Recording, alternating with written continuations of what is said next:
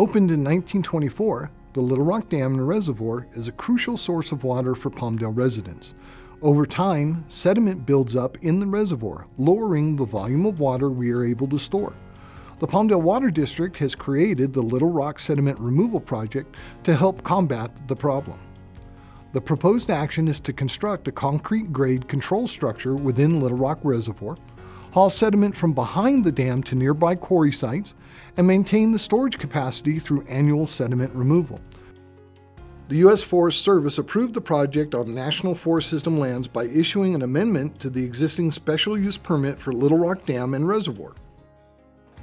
The project would restore the Littlerock Reservoir to 1992 water storage and flood control capacity and preserve habitat for the arroyo toad by preventing sediment loss and head cutting of the stream channel.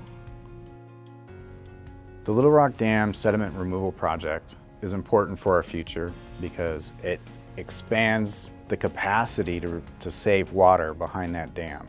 And that will allow us to hold more in reserve and have it there available for us when we need it. And it's another piece of that flexible storage supply that will help us during periods of drought that we might go through.